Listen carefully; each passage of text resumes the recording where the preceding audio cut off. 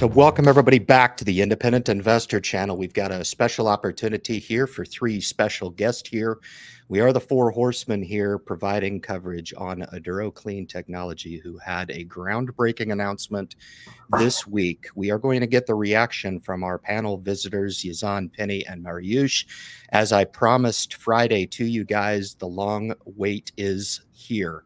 And you guys get to hear the opinions on what this could potentially mean for Aduro now and going forward in the future. Stay tuned. This is a special treat where you get to hear multiple opinions on what the impact of this news could mean for the company now and going forward. I'll turn it over to Yazan for his opening comments about what this could mean. Yazan? Good morning or good afternoon, depending on where you guys are at. Thank you for hosting us, Ryan. Amazing to be here. So let me start off with the caveat that everyone needs to hear. We are long shareholders, so we obviously have our own biases going into this. But let me also now move into the results, because I think this week's results show and confirm to us that have done a lot of diligence for the last 2+ years that Aduro has a solution to plastic waste upscaling that is second to none. No one has this solution. No one has the power that Aduro has in terms of upscaling profitably. And why I say profitably is because of the yield. When you are producing a yield of 95%, the amount of losses is very minimal, and as such, that gives you a lot of room to basically reduce the cost, both on capex as well as in opex. And I think the interview that Mariusz had with Eric was a great eye opener when he said that our approach is going to require, for example, 1 plant as opposed to 3. When you're talking to the other technologies, they need pre-processing, they need post-processing, and they're very expensive. And that's the reason why a lot of the other 70 technologies, because they have yields anywhere between 70% and below, they suffer. They have to be central units, they have to be large, the capex, the opex is significantly higher. So that's kind of my original reaction, and my reaction is, irrespective of what the share price did, I'm not really looking at the share price. I know that a common theme comes about, which is valuation, and I get that question a lot, and my answer is simple. Prior to these results, we know Arrowhead said that the valuation should be anywhere between 380 Canadian and 530. Needless to say, with these positive results, I think it's way higher. Now, where is it going to be? Honestly, I don't know. You have the best technology out there for a major problem that every plastic producer has to care about. That's another thing that comes around a lot. People say, why do we have to care? It's a pre-revenue company, or the revenues are little, they're not profitable, so on and so forth. Say you have to care because in 2025, the clock starts ticking. These producers have a deadline to have a partner on any new production under the Plastic Act, whether US, Canada, any developed country, basically they have to have that. So what about a company that already has presence in 2 countries, Canada and Netherlands? They also have a country manager in Mexico, for those that forgot. So, and they do have a team in the US. So definitely, some reminders for those people. And I'm going to take a step back, and I'm going to let Penny and Mariusz comment, and then we'll talk a bit about the impact of these results and my personal view in a bit. All right, I'll go. I could not have been more excited seeing 95%. I think I've heard 80 a couple of times mentioned, and that was where I set my bar. And I was happy with that because I know that pyrolysis is currently it's a gold standard. It's basically heating things up very hot with a lot of pressure. And that typically gives you, about 30% char and about 10% wax. So wax is saleable, but I wouldn't really count it. So, you're looking at a competitor sitting at about 60%, as a good yield, and having 95% come out and seeing that it was only 1.2% char was well beyond my expectation. And it really moved my personal future goals for the company because it made me refigure all the numbers. I mean, that was, I couldn't have been any more excited, and especially that the numbers were based on polypropylene, which it's kind of in the middle. It takes more heat to work with polyethylene. It takes a little less for polystyrene. So I was happy to see what we got in the middle, because I think that might show might be a really good a good way to base the rest of the figures until we have them exactly. So I just couldn't be more happy. So okay, so Yazan mentioned a little bit about the valuation. So let's think about the valuation from 2 points of view.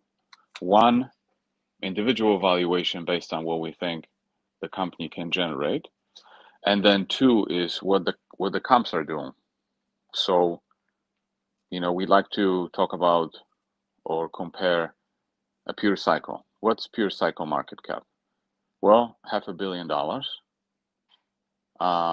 something like that, more than that. 150 now, without the debt. Right. So with the debt, the enterprise value is over $1 billion. Okay, and as Penny just said, they're going to have a yield of about 60%.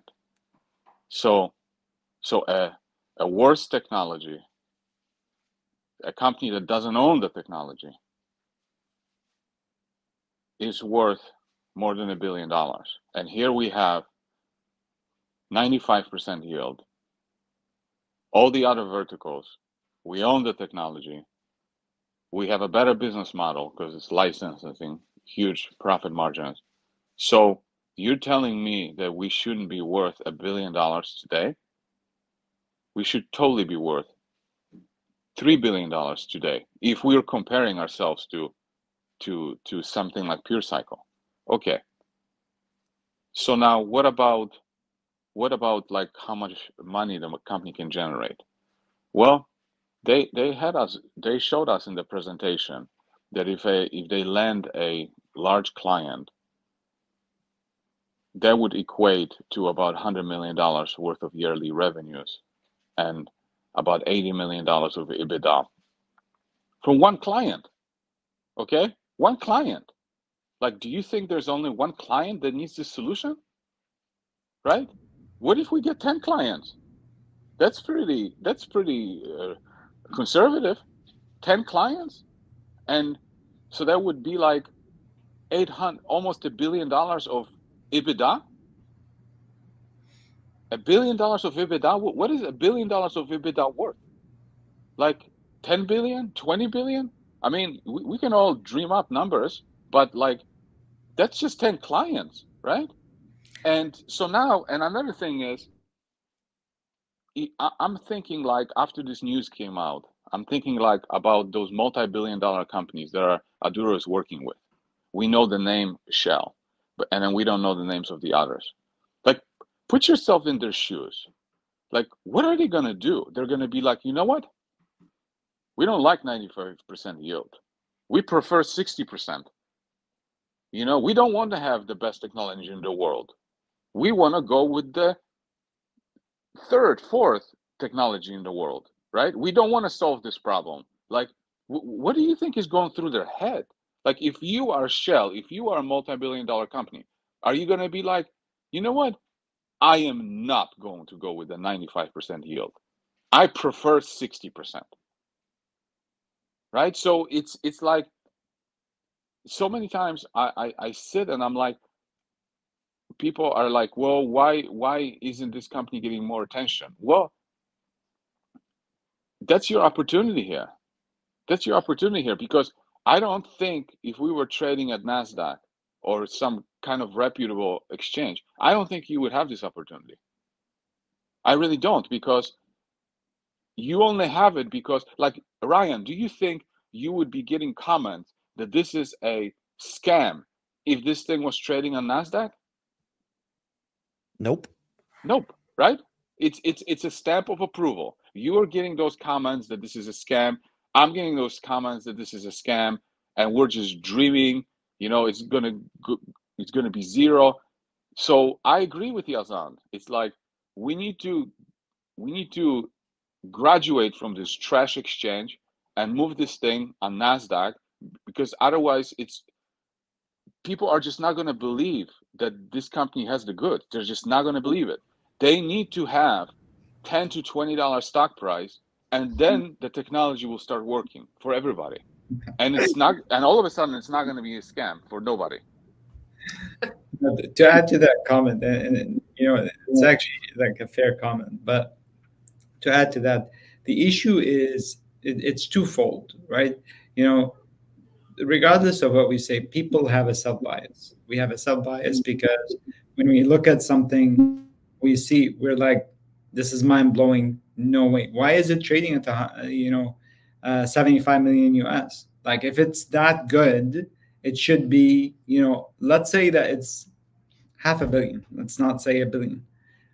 But why is it not trading? Because, you know, I think there's a lack of, you know, someone on Penny's Discord mentioned something.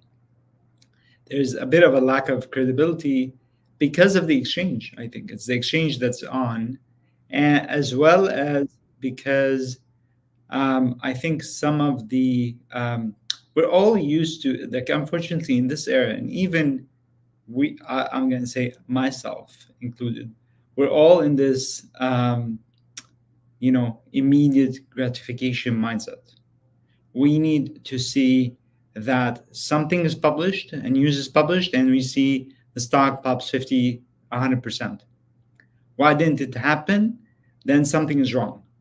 Well, it didn't happen because, one, it didn't have the time for enough people to be aware of it, to digest it.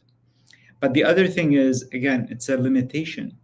Today, when I speak to a lot of Canadian brokers and investors, a lot of them, unfortunately, are stuck in this tunnel vision that they're not touching anything that is not profitable because they got jaded from 2021 and onwards. And they're like, okay, look, if it's, not profitable, we're not going to touch it.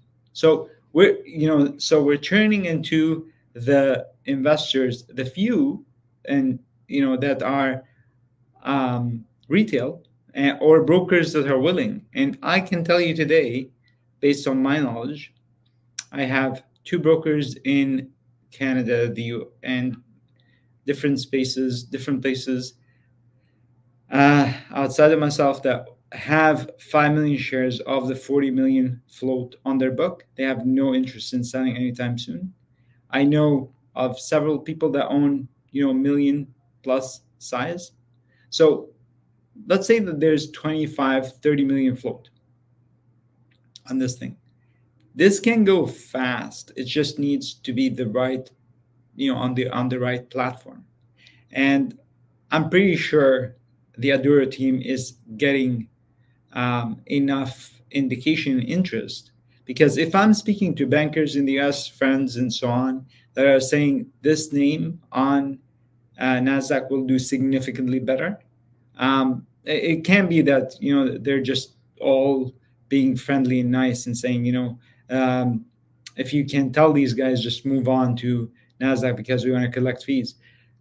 They're saying it because obviously they understand the significance of the problem they're facing. They're getting a lot of demand for solutions for plastic waste, especially after the Anti-Inflation Act, with billions of dollars sitting on the sideline, basically wanting to be invested in something that can resolve this problem.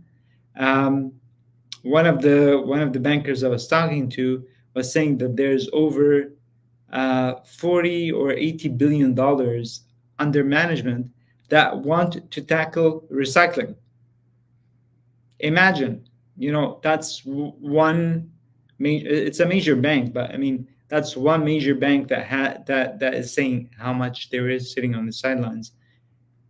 So it's just accessibility, and we, as people that can have access to the CSE venture and the OTC, have this luxury. A lot of people that, even when talking to the company, they have said that many of the roadshows that they've had in the US, that was a common comment that they kept getting, which is, guys, if you were on NASDAQ or close to, we'd be able to buy significant position for our funds. So at one point, I'm pretty sure they're going to be considering it.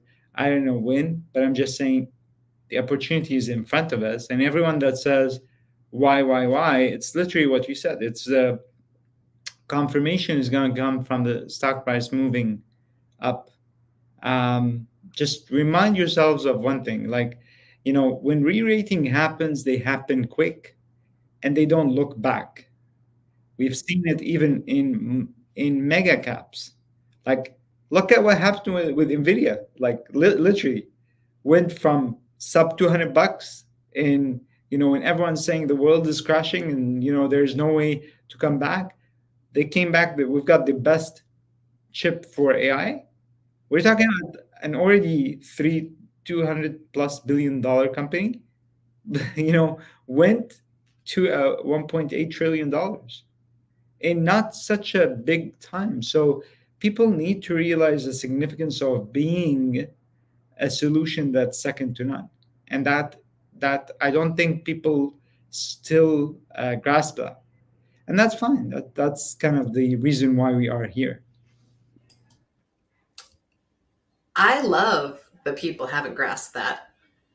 Am I the only one here that's loving the price right now? Because we were just de-risked so much. And it tells me that this is my opportunity. I mean, I feel like I've got some sort of golden ticket and nobody else knows about it. Like, we're only sending this to friends, right? Nobody else gets to see this video.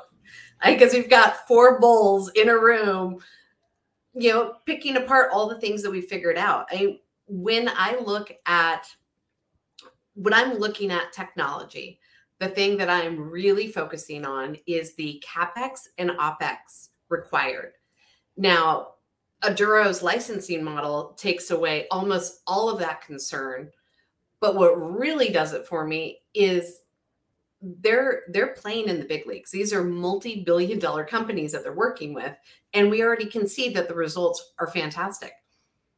So I'm happy. I was just talking to another friend in the US today, and he's looking at the chart saying, okay, well, I'm watching 120. After there we fly, on the US side, now that we're at like 75 million as the market cap.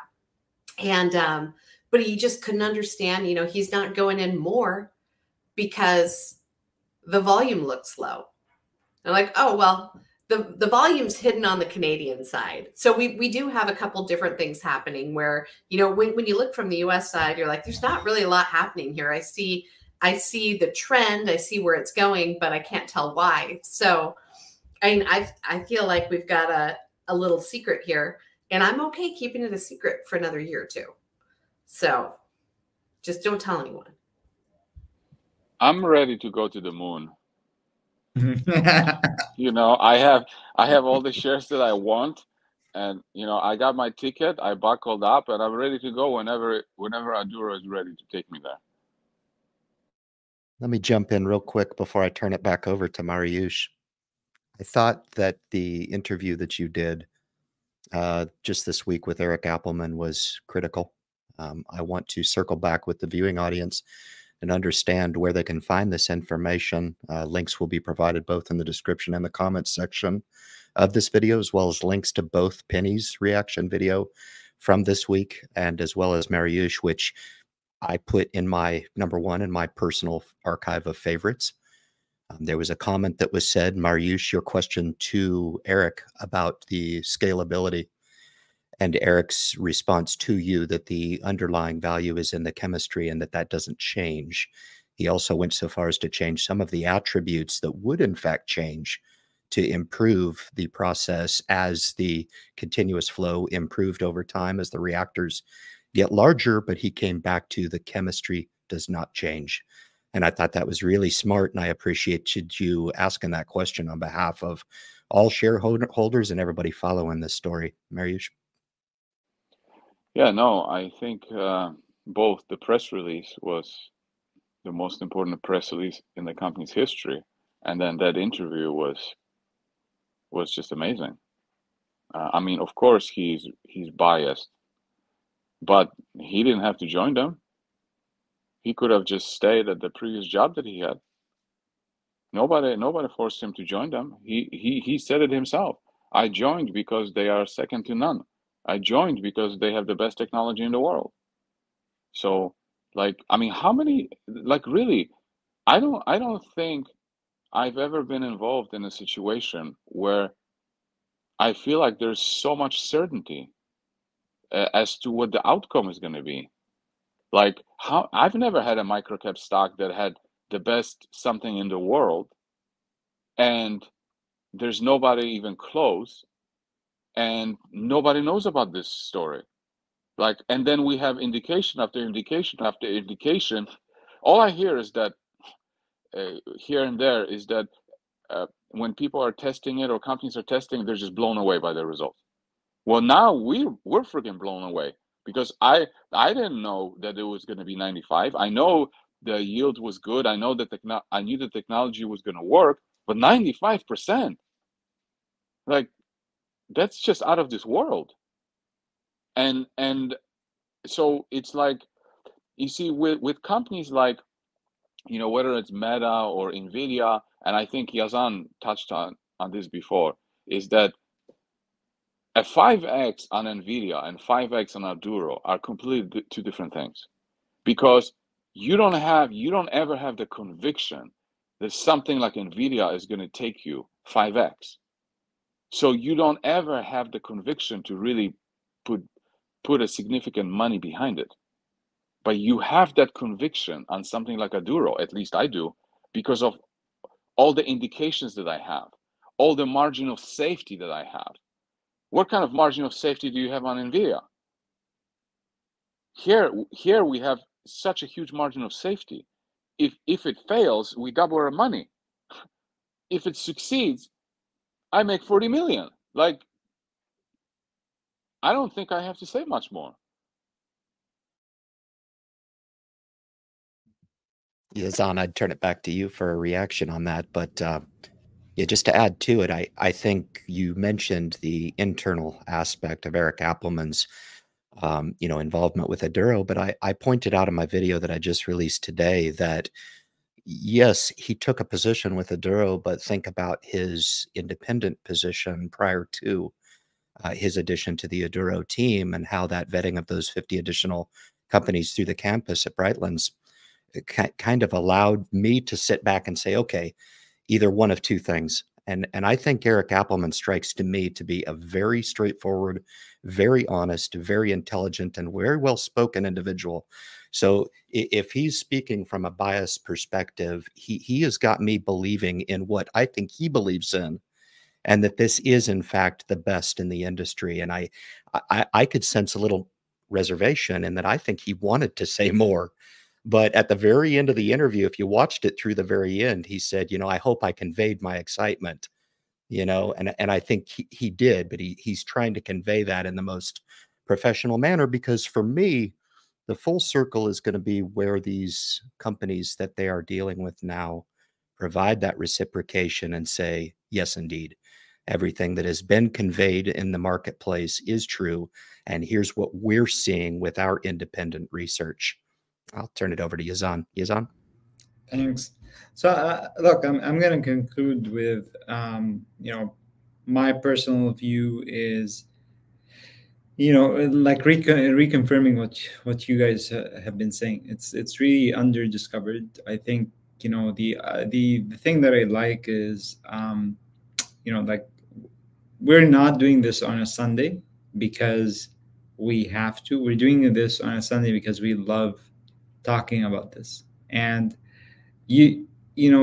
there's a point in your life where, I think this is one where really hits home, because I think not only, similar to what Penny mentioned earlier, I think this is one that, I'm going to feel really good about what this company is going to do to my portfolio, but I also feel very good as to what they will do from a world stand.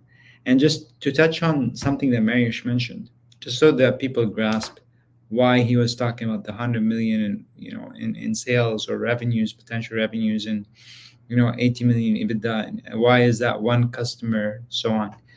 A reminder to everyone, we produce currently 450 million tons of waste plastic a year. We're sitting at over 1 billion tons of waste plastic accumulated that no one has a solution for. Okay, and the 100 million, when originally projected, was based on smaller clients and so on, but the sum of parts was about 400,000 tons per year that they would process, and on a licensing model. So when Mariusz is saying, why wouldn't several clients come in? So one client, 300,000 tons, like, put it in comparison. So 300,000 versus 450 million per year. 3 million versus 450 million per year. It's nothing. It's still we're not coming here to say they're gonna take the entire market. We're talking about a teeny bit of a marketplace that is just growing further. And the other big takeaway that I want to remind people as a closing statement: every year, the cost of hosting that contaminated waste plastic, that's about 80% of the annual production, is going higher. Every publication is saying that countries don't want this garbage, and I've read somewhere that it's like 1,000 to 1,500 US per ton just to host it per year. So you're offering them a profitable solution to resolve this problem. I'm numbers can drive us to the moon, but I'm much rather stay disciplined and say this is for people that are trying to kind of get to how we're talking the numbers that we're talking. And I appreciate you hosting us on a Sunday. Penny, do you want to give us a last word here before we sign off for the day? Well, I think my biggest focus and the reason that I initially invested in Aduro was the mission. It's plastics. It is a huge problem. I mean, we're hearing about microplastics all the time. We know that plastics are not being handled well. And I've said this time and time again, I met Ofer and talked to him, and then I was sold on the management. And they have proven themselves time and time again that they have been very fair with shareholders. There are no leaks of information. You don't see a chart run before news comes out. You don't see anything like that. When they've done raises in the past, it has been for the amount they needed to progress to the next step, and they've done it every single time. So the management has my faith. The purpose in the project is absolutely in line with what I look to be invested in, and they are absolutely kicking ass. I look at those yields. So I just can't wait to see where we are in a year. And I hope Mariusz gets his wish sooner than later. But I don't mind churning down here below $2 I'd be fine below $2 for the whole next year. And I just keep packing my suitcases. So I don't know. I'm happy here. It's not going to happen. You know, I see a lot of people saying, oh, I want it to be, you know, I don't want it to be too sharp. I want it to be steady. There is no steady. There is no steady. There's no like I want it steady stairs. There's no stairs in microcap stocks. They either go or they just kind of like the, you know, you can wish whatever stairs you want. It's not gonna get what you want. But like I want to leave people with this message. Determine if there's a problem in the world with plastic. If you think that the world has a problem with plastic, then your next job as an investor is to determine if Aduro is part of the solution. We got a press release that says that they have 95% yield. So now your job as an investor is to determine, is this good? How does it compare to others? If you think this is the best, like what Eric is saying, what we're saying, if you think this is the best, then the next thing is, what do you think the major players that want to solve the problem will do with the best solution? Are they going to say, no, we don't want the best solution? Or are they going to say, you know what, we're going to go with the best solution? And if they do go with the best solution, how is that going to translate into revenues and profits for a company like Aduro? And then once you do the math like this, then look at the valuation and see if there's any upside for you there. Look at what the competitors' valuations are and see where Aduro sits. And then make a decision whether you want to be part of it or not. Because as Ryan said, like, he is done trying to convince everybody that you need to be on this train. Like, everybody has to get their butt on the train or stay off the train. And nobody's going to force you one way or the other. We're here. We're excited about this company. We're long this company. And we're sharing with you the facts and the excitement. And it's your job to decide what you want to do. Well, and here I've been trying to make sure that I walk away with more money than you do, Mariusz. Good luck. Here I am, still trying to load the boat. All right. I think when I look at this opportunity and look at your responsibility in this relationship through social media of us providing this opportunity, you are at liberty to judge me. You are at liberty to judge everyone on this panel, as well as the management at Aduro and the integrity of what Penny discussed as trust and conviction through trust. Okay. I also want you to understand that I am 18 months into this position. I have nary sold one share. If I was in this for a pump and dump, I would have already exited my position at, let's say, $1.20. Okay. Furthermore, I convey my entry points, the dates of those entry points, and the cost basis of each of those. Those will remain steadfast for the future. Okay. You have a due diligence responsibility to take this information and use it how you will. We do the very best we can. I wish I had the perfect thing to say to the audience out there and use social media with what I want it to be intended to be. And that is a conduit to information, good information. And in this case, I think it is a diamond in the rough. I think utilized in the proper and responsible hands, this could be very lucrative, but it still does not relinquish your responsibility to do your own due diligence and take this information, subscribe to each of our respective channels, because if the information is there, you will be the first to hear about it through our respective conduits. So I'll take this opportunity to thank Mariusz for the reaction video this week. It was phenomenal. Penny, you the same. We are in debt to you for your time. And Yazan, finally, with your subject matter expert and command on marshaling and coaching this process through. Aduro is one of my most coveted positions in my portfolio. It's an easy company to invest in. And I just hope to convey that the same to the audience. And that way we can all enjoy owning this piece of what is transpiring to be history in the making. My friends, thank you very much for tuning in to the live stream, and take care, and we will catch you on the next one. Thanks, guys.